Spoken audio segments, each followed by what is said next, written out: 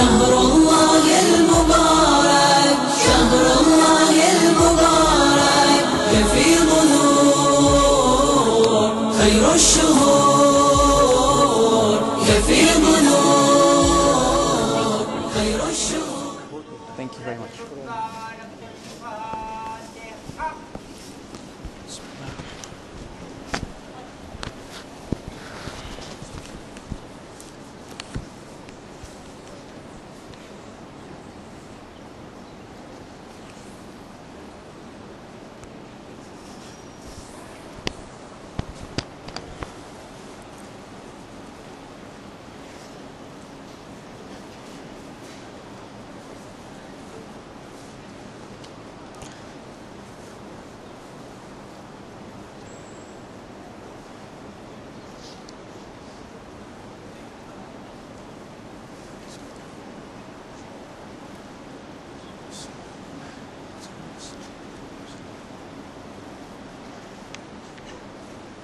صلوا على محمد وآل محمد.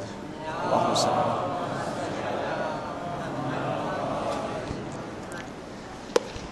We've been asked to make a dua this evening, especially being Thursday night.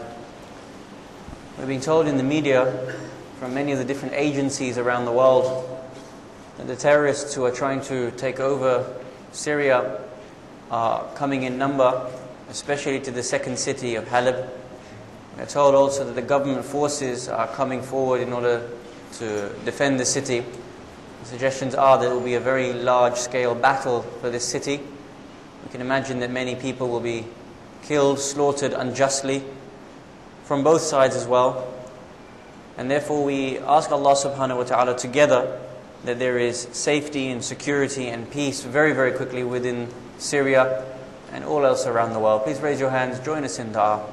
بسم الله الرحمن الرحيم أما يجيب المضطر إذا دعاه ويكشف السوء أما يجيب المضطر إذا دعاه ويكشف السوء أما يجيب المضطر إذا دعاه ويكشف السوء أما يجيب المضطر إذا دعاه ويكشف السوء أما يجيب المضطر إذا دعاه ويكشف السوء. يا الله يا الله يا الله يا الله يا الله بفضلك وبرحمتك يا أرحم الراحمين. صلوات. اللهم صل. أعوذ بالله من الشيطان الرجيم. بسم الله الرحمن الرحيم. الحمد لله رب العالمين. الحمد لله الذي هدانا لهذا وما كنا لنهتدي لولا أن هدانا الله والصلاة والسلام على أشرف الأنبياء والمرسلين خاتم النبيين سيدنا الممجد بشير المصدق المصطفى الأمجد محمود الأحمد أبي القاسم محمد وعلى أهل بيته الطيبين الطاهرين المعصومين ولعن الله على الظالمين من الأولين والآخرين. أما بعد، قال إمام الحجة عليه السلام: الحمد لله مالك الملك مجري الفلك مسخر الرياح فالك الإصباح ديان الدين رب العالمين. صلوات. اللهم صل على Master of our age, Imam al-Zamana, my respected teachers, elders, brothers and sisters, Assalamu alaikum jami'an wa rahmatullahi wa barakatuh. The next section in Dua Iftitah, which comes to us from the awaited Savior of humanity, Imam al-Hujjah Ajjalallahu ta'ala Faraj al-Sharif, says, Alhamdulillahi Malik al-Mulk, Mujri al-Fulk, Musakhir al-Riyah, Falik al-Isbah, Dayan al-Din, Rabb al-Alameen. The translation is as such: Alhamdulillah al-Malik al-Mulk. All praise belongs to Allah, for He is the owner of the kingdom. Mujri al-fulk, and He sets in the courses that which goes forth, that which floats, that which goes forth in ships. Musakhir al-riyah, falik al-isbah, dayyan al-deen, rabb al-alameen. He is the one who sets the direction of the winds. He is the one who opens the daybreak. He is the one who administers the authority. He is Lord of the worlds. And we praise Him for all of these particular actions or qualities therein. Our discussion tonight, inshaAllah, will take a slightly different tangent as to how we have taken them on the previous nights. As many of us have been attending the day sessions in the Tafsir, we have been looking at the construct, pondering upon the Holy Quran. We have taken the concept as to why pondering upon the Holy Quran is so important, or indeed pondering upon anything. And then also we have been taking the ideas that before we can ponder, there needs to be certain background knowledges, sciences, practices that are within ourselves in order that we may build upon them. The analogy that we have been giving over the days is that just like here in this very Imam Bargha, there needs to be a very strong foundation. And when you have a strong foundation, you can build upon it. Similarly, before we ponder upon the Holy Quran, there are certain requisites that we need. And then once we practice this, pondering will become second nature to us. It will become part and parcel of our normal daily recitation, be it Quran or indeed dua. And thus we also want to extend this concept of pondering, not just to Quran, but to dua itself. Because what we have been doing is we have been pondering upon the Holy Quran, we have been pondering upon this dua iftitah within these sessions. We've been asking pertinent questions. What is the root word of such and such a thing? How has it been applicable? How does it manifest itself on a personal level? How does it manifest itself on a social level? How does the Imam understand it from his perspective? What does Allah Ta'ala understand it from His perspective? And so on and so forth. These are the questions and the constructs as to how pondering takes place. And you and I now, inshallah, this evening, we want to become more granular.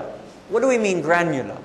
We mean that we want to go into the very fundamental questions that we ask when we ponder. And therefore we want to apply these questions to this particular section of Dua Iftitah. What we will do, inshallah, time permitting, is that we will look at the verse or these sections of the dua from a face value perspective. And we will really delve into the level of understanding what Imam is trying to state when he says, Alhamdulillah al-Malik al-Mulk. Take the lessons from the very literal meaning of it. However, having understood the literal meaning, when you and I ponder, what are the different questions we can pose to such a statement within the dua, and thereby what can we extract from the different meanings of it? In the idea that we can learn how to ponder ourselves. We want this to become second nature. Learn how to apply various questions, be it to Quran, be it to dua, be it to any ahadith that we come across in our lives. We want to apply various questions in order to extract various levels of meanings. So the line at hand, Alhamdulillah al-Malik al-Mulk. All praise belongs to Allah. Why? Because He is the owner of the kingdom. Now when you and I ponder upon anything, especially when it comes to the holy Ahlelbayt, peace be upon them all, we are talking about a group of individuals that their body, their mind, their heart, their soul is entirely mixed with the Holy Quran. Meaning when they speak, when they think, when they act, it is entirely based upon the words, the commandments, the lessons, the messages from the Holy Quran. Hence, when I look at any tradition, if I look at any of the ahadith from any of the Ahlelbayt, peace be upon them, or I look at any line from any dua mentioned by them, in order for me to understand how they are explaining this particular verse, how they interpret and mean this particular verse, because they are the light of the Quran, I must go back to Quran to see where this particular word is mentioned in order to understand how they mean it. That means anytime I see a verse, anytime I see a line, anytime I see anything from them, they are speaking through the Quran. Commander of the Faithful has this famous line when he talks about Ahlul Bayt, in particular himself, that they are Quran and Natiq. They are the speaking Quran. And the Quran technically is silent. It is the letters, the words of Allah subhanahu wa ta'ala. But it is Ahlelbayt, peace be upon them, who make these words come alive. Hence, if I want to understand anything from dua, I need to check where this word is mentioned within Quran, and this way I will firstly be able to exhibit and understand how the Imams wanted us to understand this word. Alhamdulillah al-Malik al-Mulk. Where do we find this within the Holy Quran? As an example, we find within Surah Al-Imran a very famous verse. Allah subhanahu wa ta'ala says, He is the owner of all. And He gives this kingdom to whom He wishes, and He takes this kingdom from whom He wishes. قُلِ الْمَالِكِ الْمُلْكِ تُؤْتِ الْمُلْكِ. He is the one who owns all of this kingdom. Everything in existence belongs to Him. By virtue, it is His right to give to whom He wills, and once He has given, it is His right to take this back from whomsoever He wills. Hence, when we read this first line of this dua, Alhamdulillah al-Malik al-Mulk, Mujri al-Fulk, Musakhir al-Riyah, I'm obliged to see it through the Quranic context. This is the first thing I do when I ponder. Having then seen that the concept of this kingdom is described by Allah as the one who gives to whom He wills and takes back from whom He wills, I now need to understand what this particular sentence means in order for me to apply it to Da'a Iftitah, Alhamdulillah al-Malik al-Mulk. This is the way pondering works. This is the stage-by-stage process. One, I need to see where the word is found within the Holy Quran. I reconcile it with Quran. Two, having found it from Quran, I need to understand what Quran is saying about that word.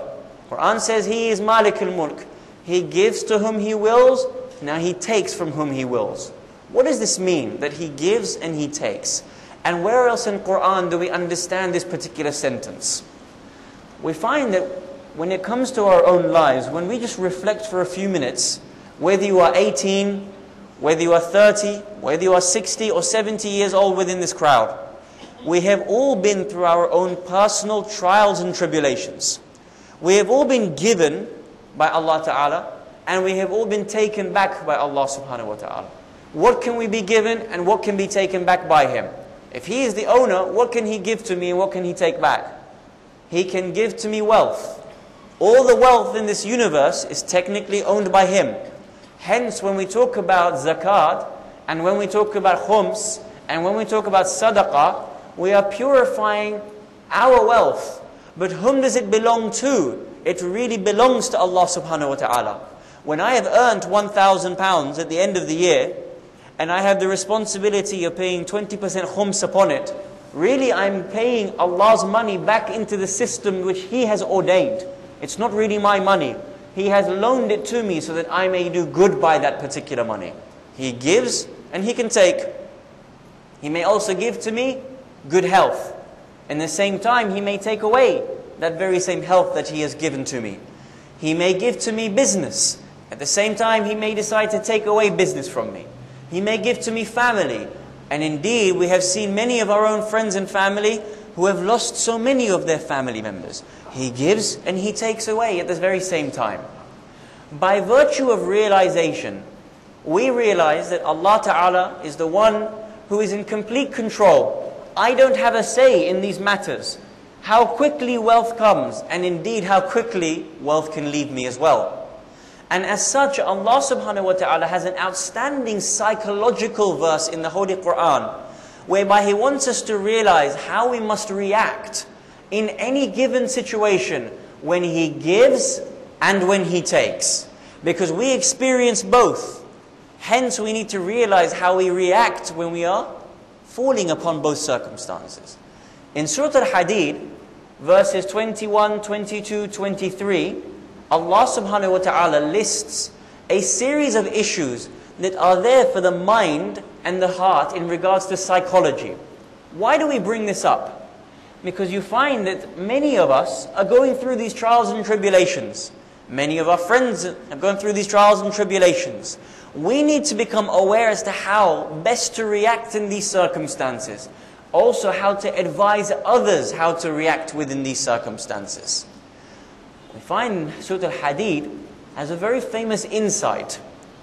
After the door fell upon her eminence, Lady Fatima al-Zahra, salawatullah wa salamu alayha,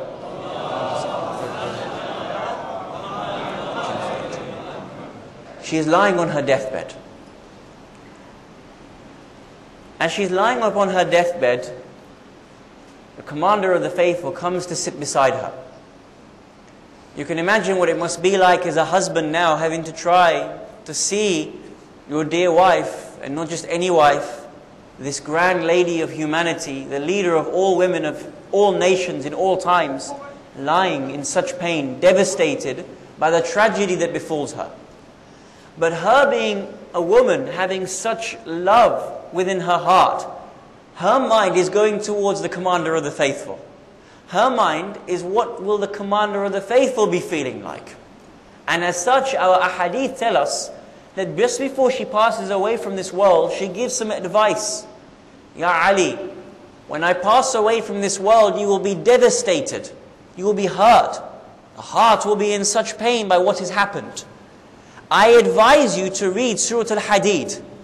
Why? Because in here, these verses are verses of psychology. They have verses that are there to give you the emotional balance that you need again. Hence, many of us go through these trials and tribulations constantly within our lives. We have our friends and family in our lives. We give them many pieces of advice. Do we tell them to read from Surah Al-Hadid and say to them, there are secrets of how to respond to trials and tribulations within the Quran? These are the things that we should first and foremost be applying. Lady Zahra salamullahi alayha would have known, the commander of the faithful knew that there are verses of psychology within the Holy Quran. Would have known better than all of us where the verses of Surah Al-Hadid would have been giving him such strength from within. Hence, not only was she giving advice to him, she was giving advice to you and I. When you and I go through these trials and tribulations, let us read these verses as well. In these verses it says, there is no evil.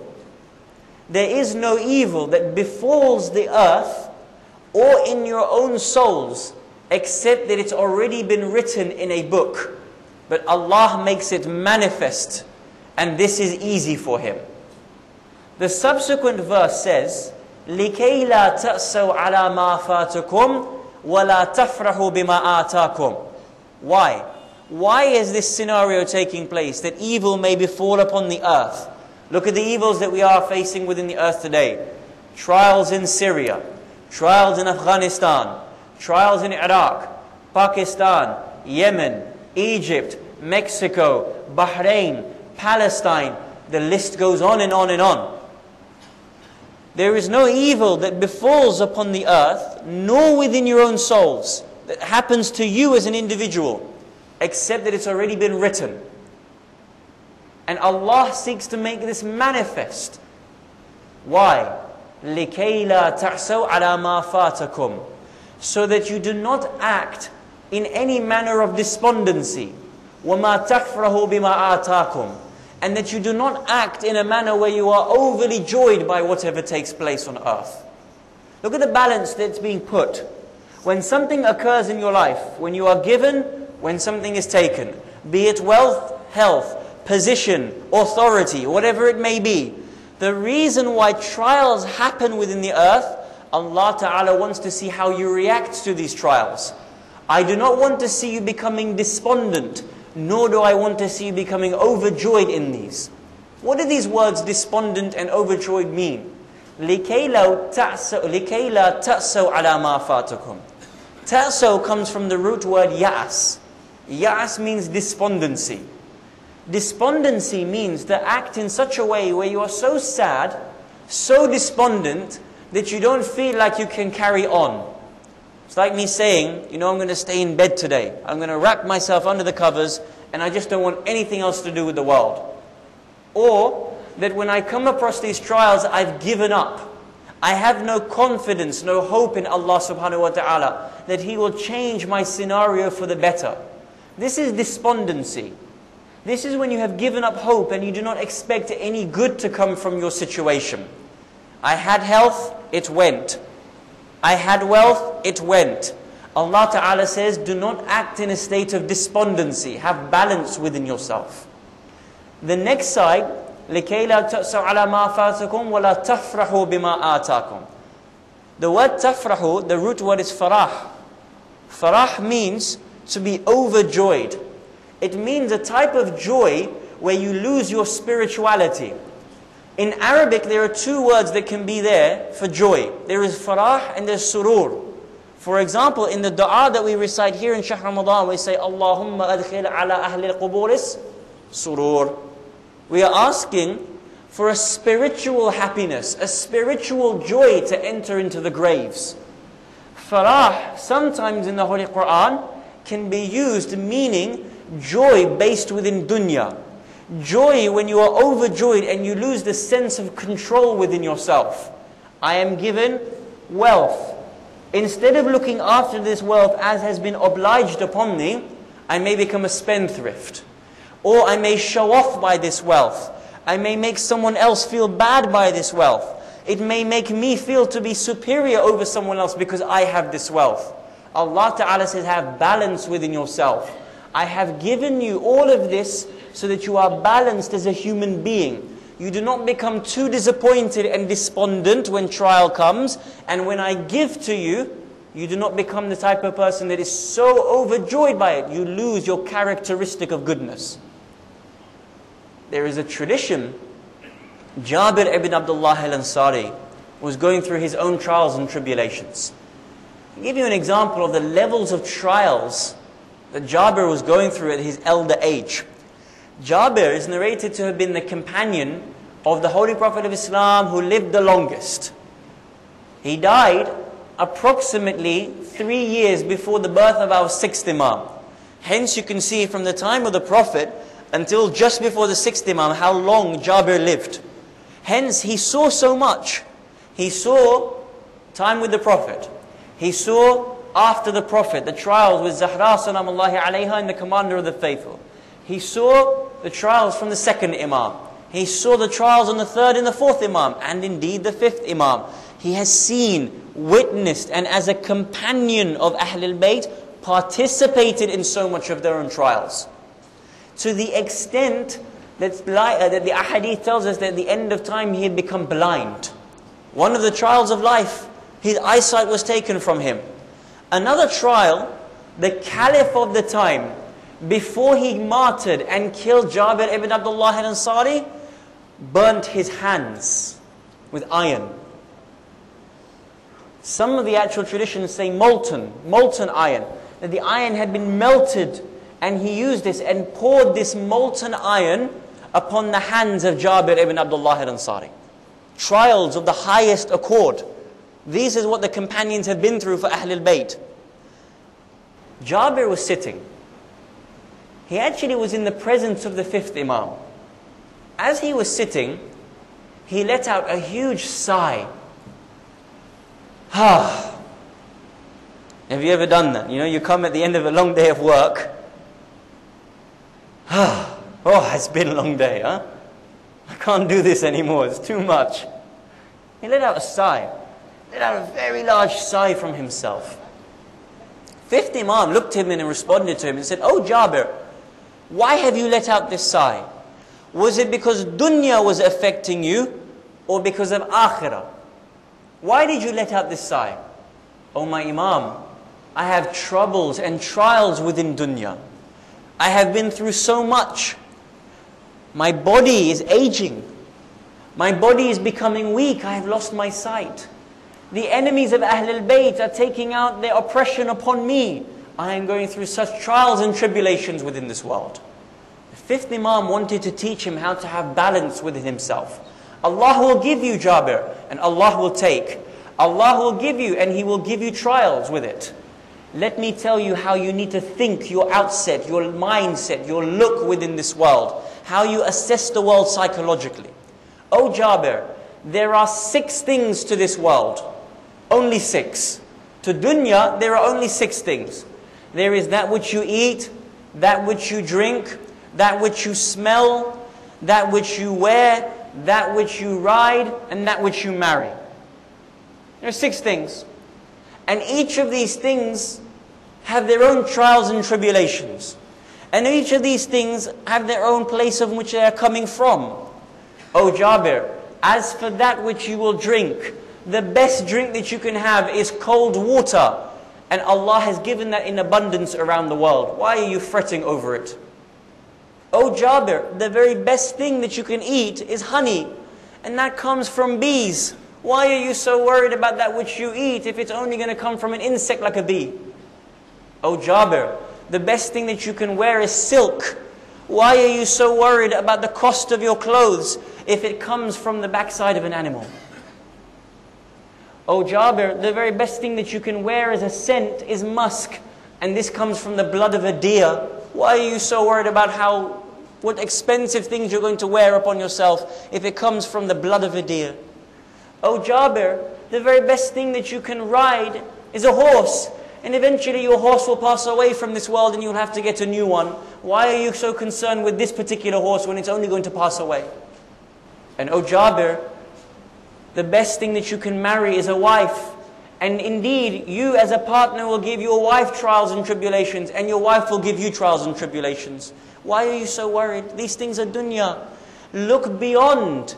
Be satisfied with what Allah Ta'ala has given you, and don't allow yourselves to be bogged down with the basis of dunya pulling you here and there. Jabir responded and said, from this day onwards, my outlook changed within the whole world. I was no longer concerned with dunya. My world remained on how much I could get for my akhirah. It was all about the psychology. It was all about his outlook and understanding how he would react to a certain situation. Hence, we go back. We realize that this conversation has taken place from Surah Al-Imran when it mentioned about mulk. And this has gone all the way back from when we talked about Dua Iftitah, Alhamdulillah, al-Malik al-Mulk. Here we see that this is how a mufassir, or how you and I ponder upon verses, ponder upon ahadith, ponder upon ayat. We look within the Holy Quran and we see where this issue is mentioned. Then we see the associated verse. And then we see how this verse describes the issue in its entirety.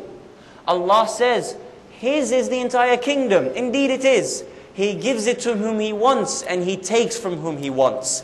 By virtue of me realizing whom He takes it, I realize that when He takes from me, I need to be prepared as how I'm going to react when He takes from me. This is one way we ponder. This is one way we ponder. But now let us review these verses again from Dua Iftitah, and let us see how else we can apply our mind, our heart to these very same verses. Alhamdulillah al-Malik al-Mulk, Mujri al-Fulk, Musakhir al-Riyah, Falik al-Isbah, Dayyan al-Din, Rabb al-Alameen. He is the one who is the owner of the kingdom. And He sets forth everything in its spheres. And He is the one who sets the direction of the winds. How do we understand this? We need to see these words again from Quran in order to see how we can understand. Why don't we take this time and understand this issue from the scientific? Why don't we take these very same verses and understand them through the scientific? Let me apply my scientific mind to this. Alhamdulillah al-Malik al-Mulk, Mujri al-Fulk. What does the word fulk mean?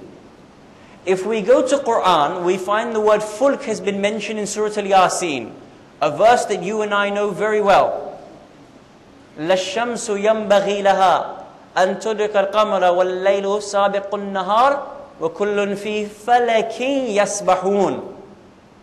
All of this, the sun and the moon, they float on a spear.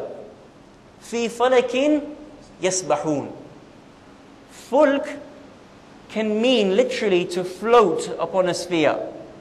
But because it means something that moves in this direction, when you take it away from the literal meaning, we mentioned yesterday there is the haqa'iq and there is the majazi, there is the literal and the metaphorical.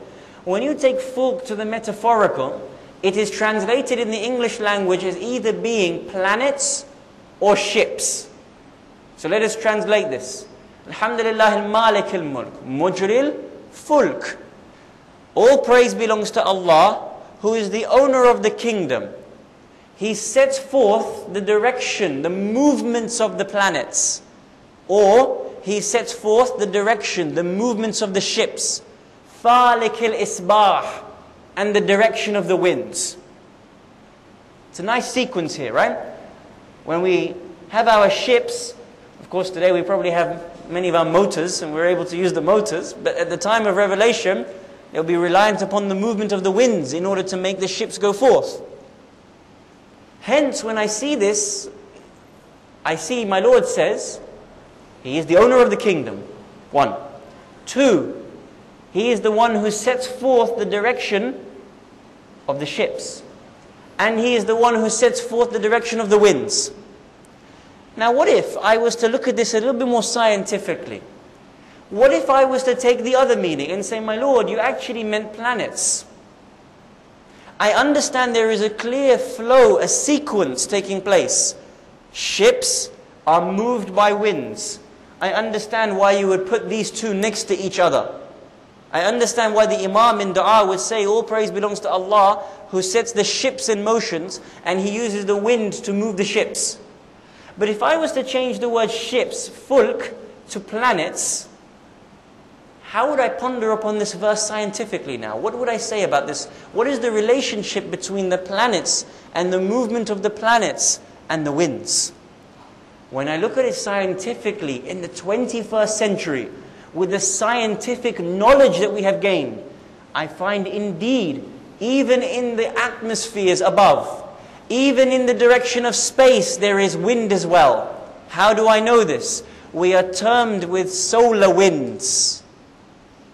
Let us retranslate this. Alhamdulillah al-Malik al-Mulk. All praise belongs to Allah, owner of the entire kingdom. Mujri al-Fulk. He is the one that moves all the planets. Falik al-Isbah. And He makes the direction of the solar winds. What are solar winds? Solar winds are particles from the sun that leave the gravity of the sun and are sent towards the earth. By virtue of it hitting the earth, we are able to see this change even within our atmosphere, to the extent that solar particles are that which make up the aurora borealis. When I look at the northern or the southern lights, and I see this beautiful movement of green and blue and orange within the sky, I ask myself, how does this take place? The fact is, in Dua Iftitah, 1400 years ago, our Imam described Aurora Borealis. Alhamdulillah, Malik al-Mulk. He is the one who is the creator. He is the owner of all of the kingdoms. Mujri al-Fulk. And He is the one who sets all the directions, the movement of all the planets. Falik al-Isba'. He says that He is the one who, Mujri al-Fulk, He is the one who sets forth all of these solar winds. This is how you take from the scientific. You begin to look at it in a completely different light. And you begin to say, indeed, these truly are the words from an Imam. What if I was to take it in another direction? What if I was to say, let me take it in the metaphorical? What if I was to take another line and look at it in a completely different light? Falik al-Isbah. What does Falik al-Isbah mean? We translate it and say that my Lord is the one who opens up subh. He opens up the daybreak. So for example, Fajr is 6:30. Fajr is 5:30. By the time it comes to 6:30, I already see that the sun has risen. I can already see that He is Falik al-Isbah. I can see that He has opened all the daybreak. When you look at it again through the grammar, you see, no, it's quite different. Isbah means not just one daybreak, but many daybreaks. It's plural. He didn't say subh, and He didn't say sabah. He said isbah. Falikil isbah. Meaning that Allah subhanahu wa ta'ala is making constantly all the daybreaks around the world. Now where do I get this within Quran? Again, Quran, Quran, Quran. If I want to ponder, I go back into Quran to see where this concept would be made first. Where do I find the concept of daybreak within Quran? In fact, there is an entire chapter named after daybreak. Surah Al-Fajr. Bismillah ar-Rahman ar-Rahim. Wal-Fajr. وَلَيَالٍ عَشْرٍ وَالشَّفْعِ وَالْوِتْرِ وَاللَّيْلِ إِذَا يَسْرٍ هَلْ فِي ذَلِكَ قَسَمٌ لِذِي حِجْرٍ. I swear by the daybreak, and I swear by the 10 nights, and I swear by the even and by the odd. Indeed, with these particular oaths, there is a huge level of meaning for the one who understands. What does it mean, Fajr? Does it only mean daybreak? No, it does not mean daybreak. When we look at the ahadith, it doesn't mean literally the daybreak. Daybreak is metaphorical. It means the new dawn. New dawn of what? It means the new dawn of the periods within history. When Allah subhanahu wa ta'ala says, well, Fajr, I swear by the new dawn, He means I swear by the new dawn of Islam and the revelation of Quran. When He says, well, Fajr, in this time in which we live in, He means I swear by the new dawn. Which dawn? The coming of Al-Mahdi, Ajjalallahu ta'ala Faraj al-Sharif. I swear by the new dawns. All these new scenarios, new times in history that are going to take place. Hence, when you look at it Quranically, you again apply it back to Dua Iftitah. Alhamdulillah al-Malik al-Mulk, Mujri al-Fulk, Musakhir al-Riyah, Falik al-Isbah. All praise belongs to Allah, the one who creates the new dawns within humanity. We used to be in such a state of Jahiliyyah. Our Holy Prophet of Islam came. He caused a new dawn of humanity. In today's age, we are living in such a state of Jahiliyyah. We look forward to the next dawn when the awaited Savior comes as well. Alhamdulillah al-Malik al-Mulk. He's the owner of the kingdom. Mujri al-Fulk. He is setting forth all the ships. And He is setting forth the daybreak. He is setting forth the comings of the new eras within this universe. What if I was to change the thought process again? What if I was to apply another question? I can look at it literally. I can look at it scientifically. I can look at it metaphorically. But now surely, the Holy Prophet of Islam has a tradition where he says, زَيِّنُوا مَجَالِسِكُمْ بِذِكْرِ عَلِيِّ ibn Abi Talib.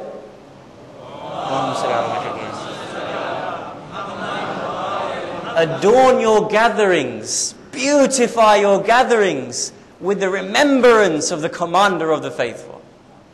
Now, if that's a tradition of the Prophet, imagine how much the 12th Imam would apply that to his words.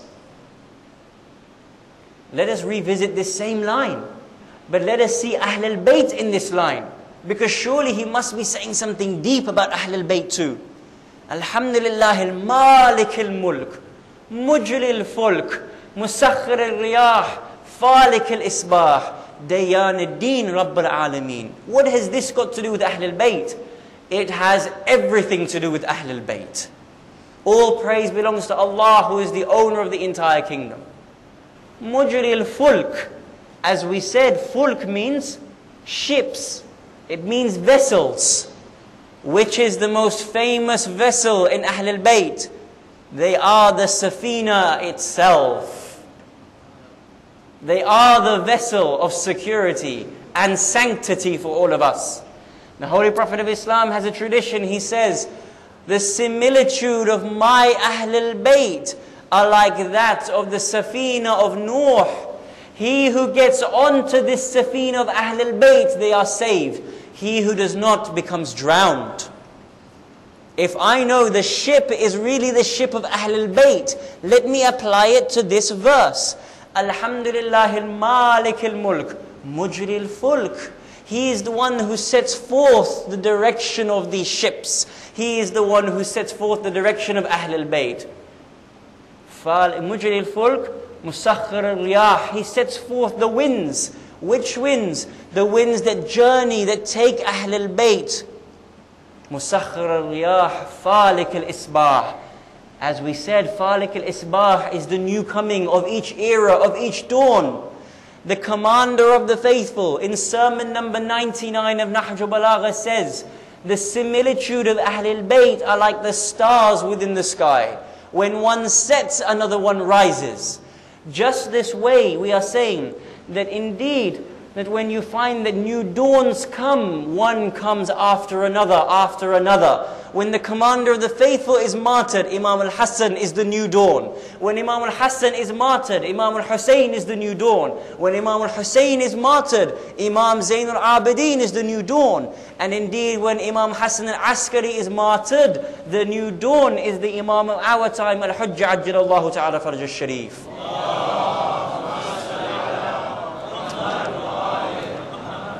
This is how we ponder upon Quran. This is how we ponder upon dua. And we try to take it in its directions. We try to understand it for the depth.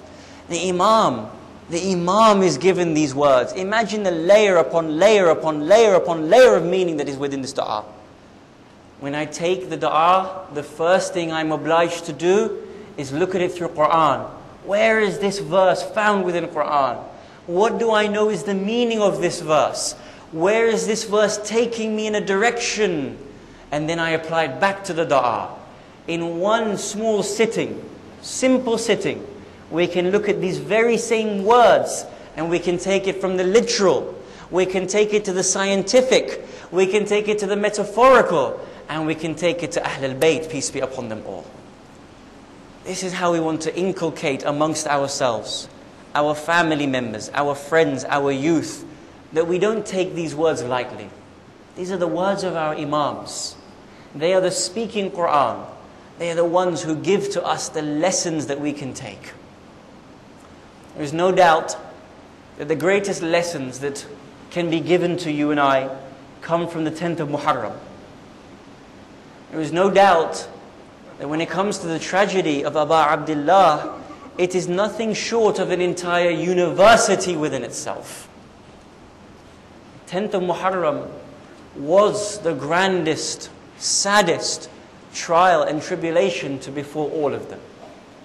And just as we read in this verse of Quran, لِكَيْ لَا تَأْسَوْا عَلَى مَا فَاتَكُمْ وَلَا تَفْرَحُوا بِمَا آتَاكُمْ. Learn how to balance yourself in reaction. Learn how that you need to react when it comes to what you are faced with in this world. There is no greater example of any human being bearing a trial and tribulation better than Sayyida Zainab salamullahi alayha. Her two magnificent sons, Own and Muhammad, fighting the heat of the Iraqi desert, is burning their tongues. It is burning their throats. They are calling out for just a cold glass of water. Al-atash, al-atash. As a mother, they cannot give anything. As an uncle, they cannot give anything to these two young lions of Ahlelbayt. Only Muhammad enter into the battlefield together as a partnership. They come and they strike the enemy and submit many of them towards the hellfire. But eventually they are separated. As they are separated, they are calling out towards each other, "Oh Own, are you okay? Oh Muhammad, are you still okay?" Look at the braveness of these two young soldiers. They are not just concerned for themselves, they are concerned for their brother. In the end, one is struck down. He falls towards the floor. He calls out towards Aba Abdullah, "Alaykum minni salam." "Oh my uncle, please accept my final salutations." Aba Abdullah runs towards Own. He comes towards Own and he sees him lying bludgeoned upon the floor. One narration tells us that this brave lion of Allah says, "Oh my dear uncle, I am unaware of what has happened towards my brother. Leave me for a few minutes and go and find what has happened to my brother." He goes towards the other brother. Imam al-Hussein sits with him. He also comes and says his final salutation towards his Imam. He passes away from this world. He returns back towards Own, but he does not have a chance to see Own because Own has also passed away from this world. He returns back towards Sayyida Zainab. "Oh my dear sister, I tell you what happened towards your two children. Where is Sayyidah Zainab found? She is not found with the other women crying. She is not found with the other women saying, Ya own, O Muhammad, peace and blessings be upon you. Sayyidah Zainab is found in the tent performing sajda shukr. Oh my Lord, thank you for giving me this opportunity to sacrifice in the way of Abu Abdullah. But then having returned back towards Medina for this final time, having gone back towards the city of Medina, she enters and she throws herself towards the grave of her grandfather. Oh my grandfather, Ya Rasulullah, did you see what took place on the 10th of Muharram? Did you see how they took the arms of my brother Abbas? Did you see how they thrusted a spear into the chest of Akbar? Oh my grandfather, did you see the head of Hussein raised high upon the spear?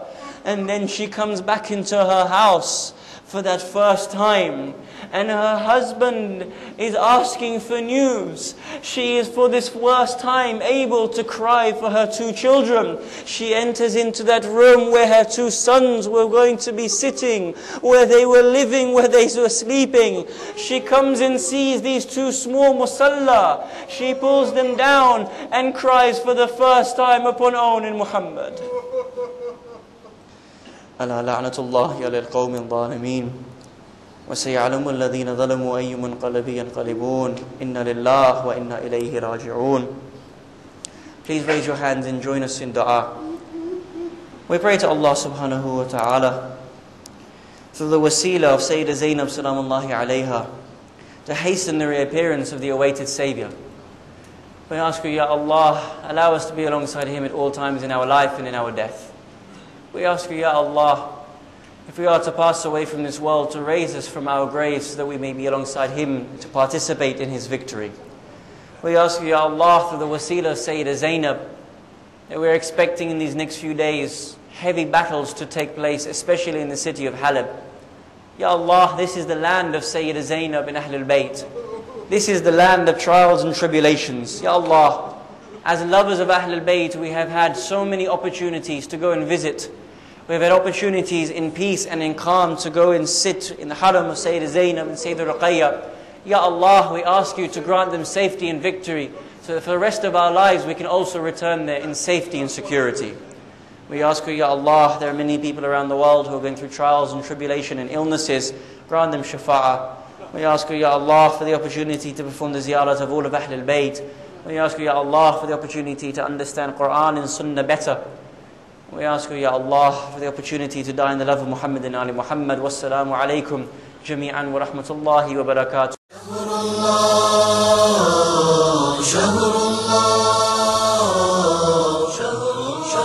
شهر الله